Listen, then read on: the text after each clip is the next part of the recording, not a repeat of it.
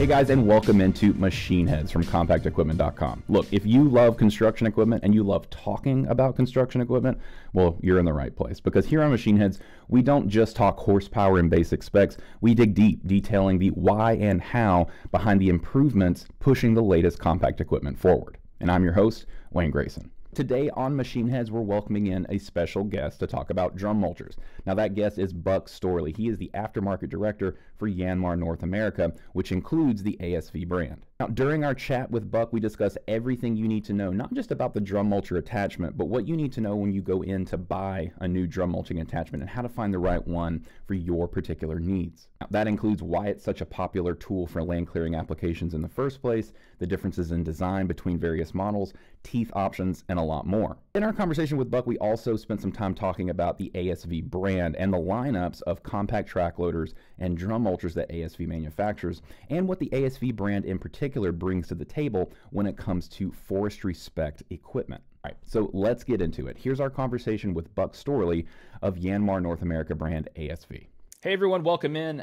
Today we're pleased to welcome in Buck Storlie. Buck, you are the aftermarket director of Yanmar Compact Equipment North America, which includes the amazing ASV brand, which is perfect because today we're going to be talking about mulching attachments. So Buck, thanks so much for joining us. Welcome in, man. How are you? Yeah, doing great, Wayne, and thanks for having me. Buck, what is the most popular mulching attachment today and why? Yeah, well, I mean, certainly for us on our compact track loaders, the drum mulchers are, kind of taking the industry by storm. They seem to be the most popular, and they've really made it an upswing in the last few years. And there are different types of mulching attachments out there. I mean, you can do a disc mower, you can do a disc mulcher, you can do a drum mulcher, and the drum mulchers seem to be having success in the fact that they can, not only process material and get that material on the ground, but they can do a really nice job cleaning that material up once it's on the ground. That drum kind of acting like a vacuum, picking that material back up and giving you the ability to, mulch it into very fine material, or even go to the next level, giving you the ability to really till it into the ground, give a finished product that's, in a sense, tilled in and very quick to regrowth. So, yeah, awesome. And so getting into drum mulchers a little bit, yeah, I know that for a lot of guys out there, it really has kind of become the centerpiece really of their operation.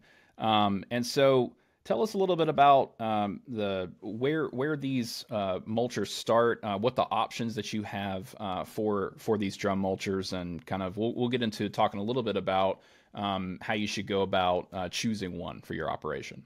yeah, sure. I mean, as far as drum mulcher options, there are lots of different styles and different options out there, but I'd say the biggest choice starts with what I'd call maybe an open tool style and a depth control style, right? So I mean, in the drum mulcher itself, you can choose an open tool, which in most cases gives you the quickest maybe knockdown power.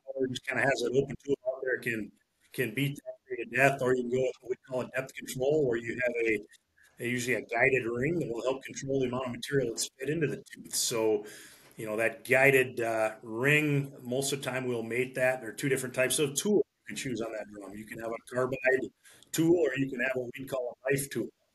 And depth control typically mates the best with the knife tool and gives you essentially that sharp axe type action, and you can quickly mulch trees, mulch material, get it down, and the depth control keeps you from overfeeding the material, in a sense, from plugging up your drum and slowing it down.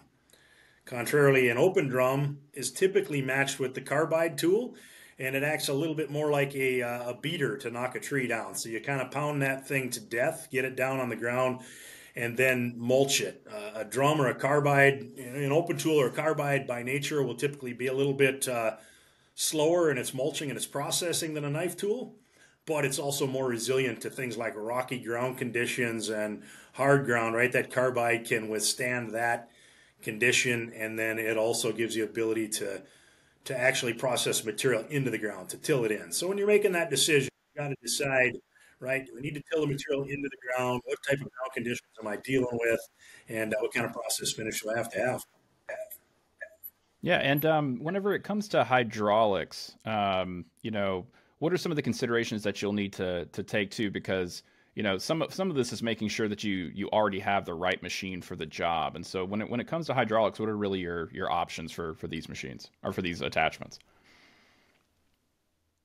So I mean, we'll offer drum mulchers. We've got machines anywhere from 65 horsepower and up that we would offer the drum mulcher with, and that really means in terms of flow anywhere from 28 GPM and up. We don't necessarily do the drum mulchers on smaller machines than that because they are a high horsepower consuming attachment. And I'll just say in terms of horsepower and flow, when it comes to drum mulching, more is better, right? Right. We build all the way up to the industry's largest horsepower, highest flow machine in our RT-135, right, at 132 horsepower and 50 GPM. And when it comes to turning a drum mulcher, that machine absolutely will do it best. And a 65 horsepower machine will do it, but you get different performance characteristics all the way from small and up. So I would say when choosing flow, know that these are a high horsepower, high consuming attachment, and typically more is better. And probably the next piece when choosing flow is to choose a cooling package that goes along with it. So along with drawing horsepower with these drums, they also build heat and work in extreme environments. So you need, something that's got the power and flow to do the job and something that's got the cooling package to do that job day in, day out. Yeah, I mean, and if let's say that you're trying to be competitive in this kind of this application, what type of hydraulic flow, what type of horsepower do you guys really recommend if this is something that you're planning on getting out there and doing a lot? Yeah, so we would I would say when we look at our 65, 75 horsepower class machines, and that with that 28 to 35 GPM flow, those are generally what I would recommend in terms of a part-time mulcher, right? So you're maybe a contractor who's a landscaper or a construction um, 75, 80% of the time, and you do a little bit of mulching on the side, 20, 30% of the time, right?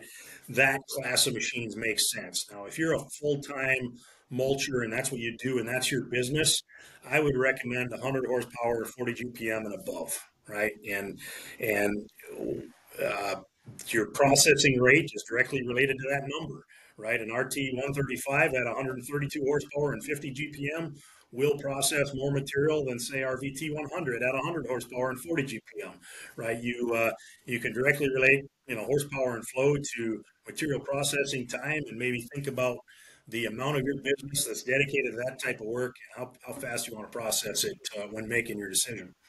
Yeah, and obviously you guys too, and I think another consideration to kind of take when it comes to the machine that you're pairing this attachment with. I'm interested to get your take on kind of like the difference between the guys that are maybe doing it 20 to 30% of the time versus the guys who are going to be doing it a lot more. But the armor of the machine and kind of like how guarded the machine is from debris and everything else like that. How is that a time split decision as well, or is that just if you know you're going to be doing it and you can afford it, then you need to have as much kind of protection as possible? What is your take on that? Yeah, I think the protection, it's mandatory regardless, right? So I would say, and the first thing to think about is safety, right? Safety first. These mulchers, it's what I would call a full contact environment. So you're out there, you're banging into trees. That mulcher itself is throwing material, it's throwing rock. It has tools on the end of it that are moving at a high rate of speed. Any of these things can cause flying debris. So you want to protect the environment around you, but you want to protect that man in the cab. So I mean, first and foremost, you've got to have the proper cab protection if you're going mulching. And I would say that's true whether you're doing it, 5% of the time or 100% of the time. Don't put yourself at risk. Make sure you've got something with a poly door, something with the proper ROP structure protection. Those things for the operator. And secondarily, if you're doing it, 5, 10, 20% of the time, okay, you got to have those things to protect the operator. But when you get into that, higher usage rate, you're doing it, 30, 40, 50, 80, 100% of the time. Okay, now you want to protect your machine. It's worth the investment to make sure your machine is fully protected. You've got to, we make dedicated forestry models that come with all that equipment right from the factory, right? You spend a little more up front, but you've got the hood protection, the radiator protection, the cooler protection to make sure that if you're in the woods 100% of the time, the machine, is going to stand up to that beating. You're not going to be, buying a new hood every other day or a new radiator because you accidentally backed into something. Right, yeah, and I think it's a perfect segue kind of for the maintenance side of things. Whenever you outfit your machine to do this type of work, and this is, we can talk a little bit. We can talk about the part-time guys and the full-time guys, but what are kind of some maybe the differences between those two in terms of what you can expect from the maintenance aspect of this? Because, like you said, it is a full contact. It is a really dirty job. So, like, what are some of the things that you guys recommend in terms of making sure that you're protecting your investment and keeping these things operational and ready to go whenever you need them? Yes, I mean, with forestry application, the maintenance aspect does go up, right? So if you think about landscaping and construction, you're pushing around dirt, you're moving rock, you're moving material. But when you get into forestry, now you're mulching, grinding, hitting, and destroying that material. And a lot of times that material turns into dust, mulch, things in the air. So, the increase in maintenance typically comes from things like the engine air filter. Obviously, the drum mulchers out there, it's creating dust. I think of the old Charlie Brown and Big Pan, right?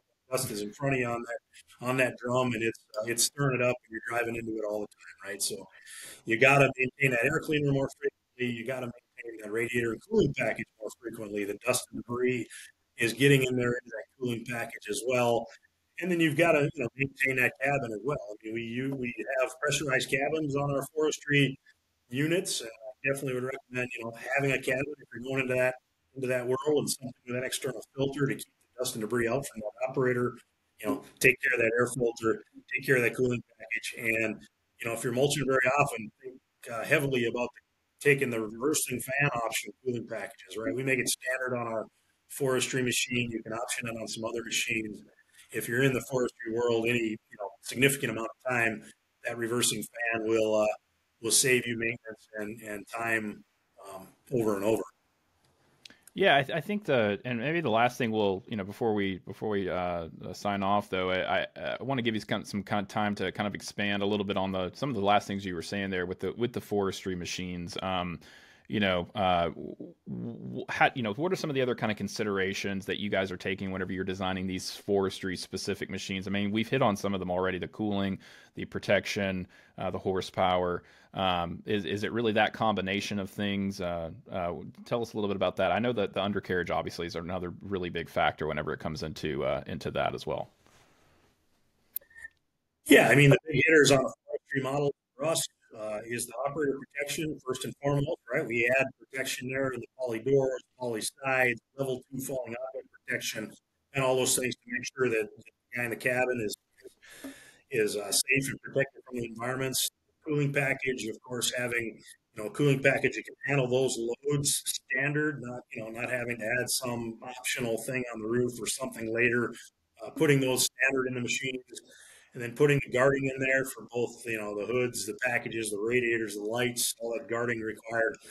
And then, yeah, last but not least, don't overlook that undercarriage and what it can do for you in the woods. So, with the ASV machines on our forestry models, our RT-135 forestry, we built a 20-inch wide track with a four-wheel guiding system in the undercarriage and four lug guiding on the track, right? So with that, what you get is exceptional track guiding, the fact that track comes off. Well, the last thing you want when you're out there in the woods on a side hill up against a tree is that track to derail. So, with the four-wheel undercarriage and those guiding surfaces, we actually add a 2-year unlimited hour warranty to that system where we guarantee no derailments, right? A track anti-derailment guarantee, and means go out there in the woods, act the fool with that guarantee. If it wasn't come off, we come out and put it on for you. We just believe it isn't coming off, right? So think about that track and guiding surfaces, and then think about suspension. We also on the forestry machines put our torsion axle suspension on the undercarriage, as well as our suspended wheels. And all these things do that. Suspended wheels really help guide that track on that uneven terrain. You're driving over, logs, stumps, material in the woods, and the ability of that track to stay in contact with the ground gives you just really an unprecedented advantage in traction and stability when out there in the woods.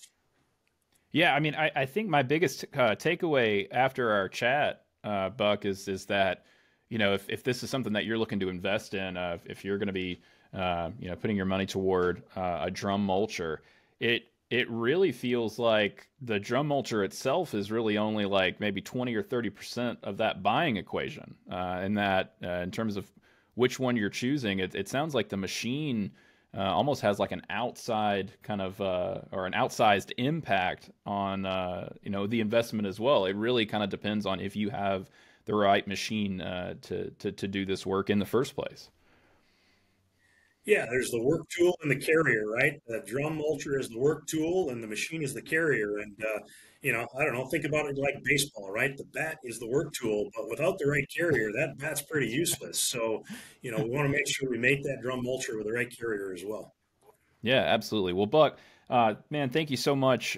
Is there anything for joining us today? But is there anything else that you wanted to mention to the folks out there that they need to know about, choosing the right drum mulcher, but also making sure they've got the right machine for the job? Boy, I think we hit on it, Wayne. I think you asked the right questions along the way, and appreciate chatting with you. Yeah, Buck, man, thank you so much again. Really appreciate it. Great talking to you today, man. Thank you so much. All right, thank you. All right, guys, well, that's going to wrap up today's conversation on drum mulchers here on Machine Heads from CompactEquipment.com. If you like this video, found it informative, and it helped you in any way, please do us a favor and hit that like button. And be sure to subscribe to the channel and turn on notifications. Ring that bell to turn on notifications so that you don't miss a video from Machine Heads in the future. And if you have any suggestions or comments, be sure to leave those in the comments below. We always love hearing from you guys. Thank you again for watching. We'll see you in the next one.